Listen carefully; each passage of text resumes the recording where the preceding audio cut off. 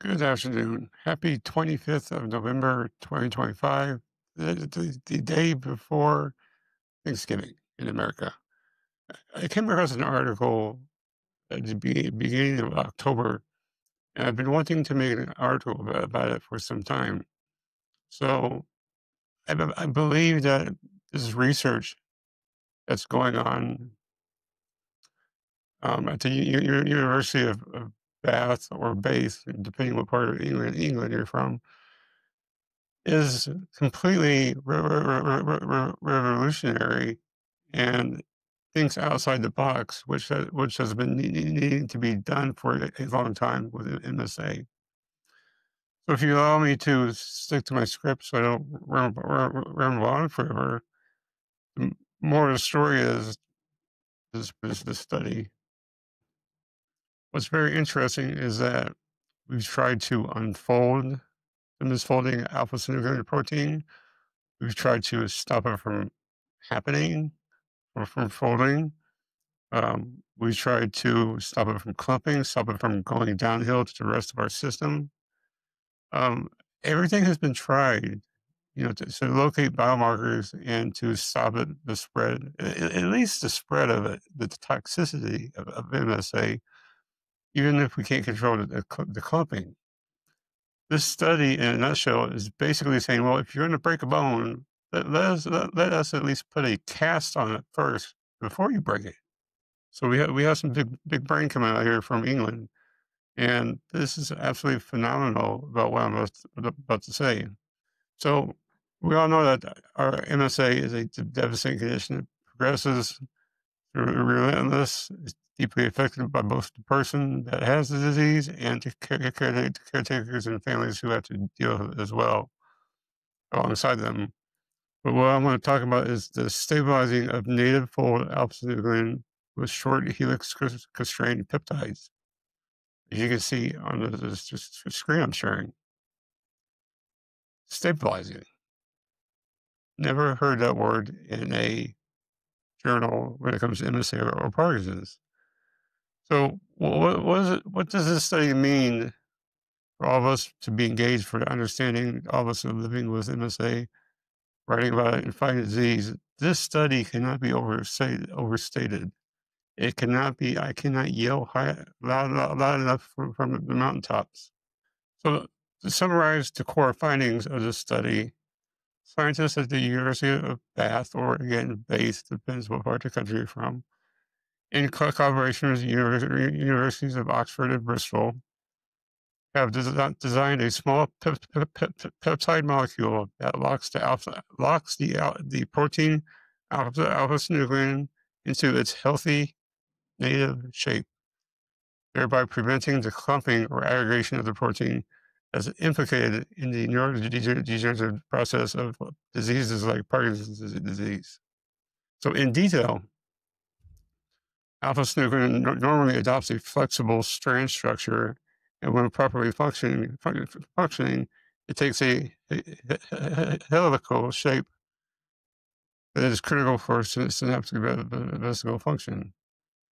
In conditions like Parkinson's, alpha-synuclein misfolds, aggregates, and forms toxic clumps that damage or kill nerve cells, triggering tremors, as you can see and hear my voice, stiffness that you can see in my posture, in my head, and motor impairment, which you can tell by my lack of being able to speak properly and stumbling, which I had never done before.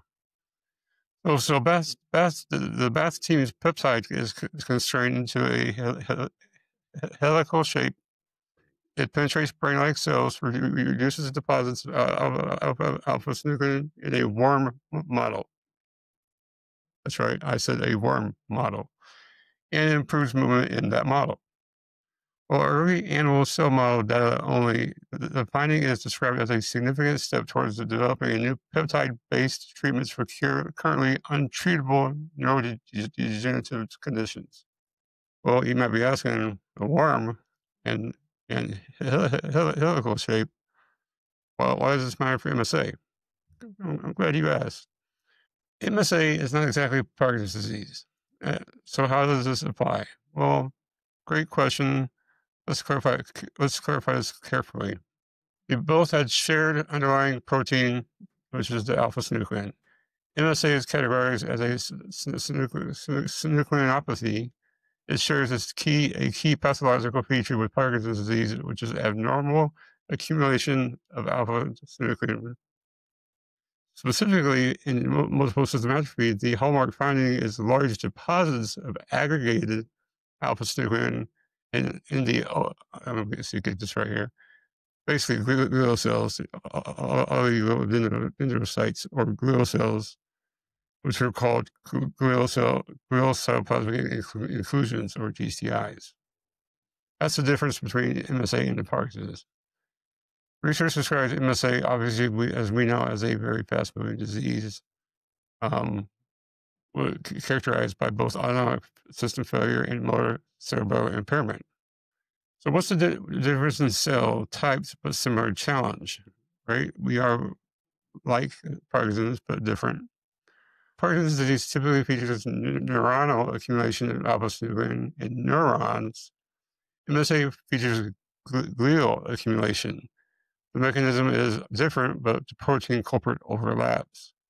What the BASS study addresses is the misfolding and clumping process of alpha-synuclein.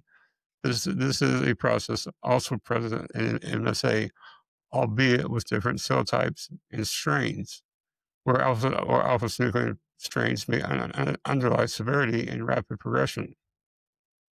So what is the implication of targeting alpha-synuclein aggregation for benefiting MSA?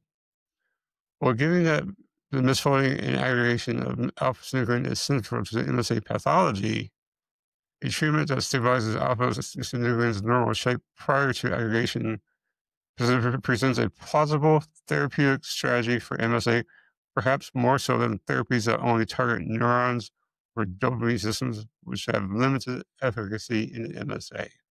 While the BASS study did not specifically address MSA models, at least as reported in this article that I'm referencing here, the mechanistic overlap means that this is a hopeful proof of concept. Now, I want to be very clear here. The BASS study was in animal cellular models so far, not in human clinical trials. It is a gigantic leap from models to humans, and it is very steep. MSA is especially challenging as one puts it, although there is no direct evidence that alpha-synuclein is the cause of MSA progression. An abundance of evidence supports the potential scenarios that alpha-synuclein through the pathogenic cascade of MSA, the deterioration. Because MSA features glial inclusions and unique strains of alpha-synuclein, translation of a therapy that works in Parkinson's models may require an adaptation or new approaches. Well, that's everything in life, right? You pull from something you know, you make changes, and you apply it to your life, to your situation. Unfortunately, until human trials show efficacy, quality of life remains reliant on sympathetic and supportive care, PT, autonomic support, family caregiver networks, research participation. We all know this. So what does this mean for us today? For patients and families, it gives a reason to stay engaged with research updates, possibly a reason to participate in clinical trials, advocate funding, and sustain hope. For researchers, it affirms that targeting protein misfolding and protein structural stabilization is a promising route, not only for Parkinson's, but possibly MSA and other synucleinopathies, other diseases that share the same traits. For the broader community, it underscores the importance of interdisciplinary collaboration between, and basically between protein engineering, neuroscience, and translational medicine, and of storytelling, the patient voice, and driving research awareness and funding. Every donation, every conversation, every research participation adds weight to the momentum behind discoveries like the one at Bath University of Bath. And as science moves forward, you have a unique advantage. You live the condition, you witness the struggle, you tell the story, that you become not only a survivor, but an advocate, a beacon, a champion of what comes next. So in conclusion, the article highlighted before you that scientists halt toxic brain protein behind Parkinson's and landmark study signals a turning point in our understanding of neurodegenerative disease. For MSA, it might not be the answer yet, but it is a doorway. In every story, every voice that says, I refuse to surrender, helps push the door wider. Mhm. As you know, some of these research topics and illustrations can be difficult to show, but I have not heard of somebody trying to say, you know what, we know the structure, be it your legs, your neck, or these protein is going to misfold. So let's try to brace it and keep it from misfolding in the first place.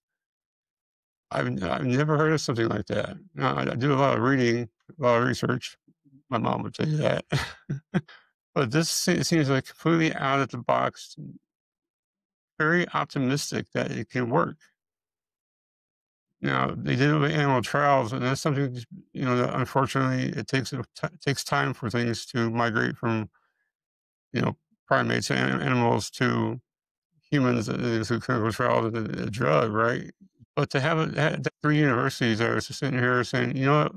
If we can't stop the misfolding, at least let's keep the structure, and that will keep it from clumping, because the clumping is the cause of what happens to MSA." MSA is a bad problem. It's a misfolding of alpha-synuclein protein. But it's just not the misfolding or the protein that hurts us, that makes us have an MSA. It's the accumulation, the large deposits that start the progression, the downhill trickle effect, cascading as it says, for MSA patients and the issues we have. As you can tell by my voice, this is actually a pretty good day. But my speech is a perfect example of how cascading the effects of MSA can be, because months ago, I was not talking like this. And here I am almost at the end of the touch talking as well, right? This is the best I can do by myself, relaxed, albeit I feel sick. I'm trying to drink and clear my throat and have no saliva pooling and swallow properly, yada, yada, yada, yada, yada, yada, right? This is a great research study that they're doing, landmark, it says, and I agree, landmark, that we know we can't stop the misfolding right now. That that saving grace is for down the road. What can we do now? Well, let's try to just keep it from folding in the first place. Or keep it from, if it doesn't fold, it can't aggregate. It can't pile up and cause the rapid succession of MSA. I think this is a great topic. I've wanted to talk about this for a while since I heard about it, and it's something to look for in the future. And I encourage you to look into it. I'll post the link into the description down below. And on behalf of Daisy Page, myself, our families and friends, we want to say thank you. We appreciate you. We're not going anywhere. We may have failing voices and other things, but we are still here trying to see future, trying to show you hope, trying to give you hope, whether that's from interviews or even simple publications found online. For instance, here in SciTech Daily. So again, we appreciate your support. As again, remember, be MSA strong, but we are all MSA crusaders. Thank you, and we'll see you in the next video.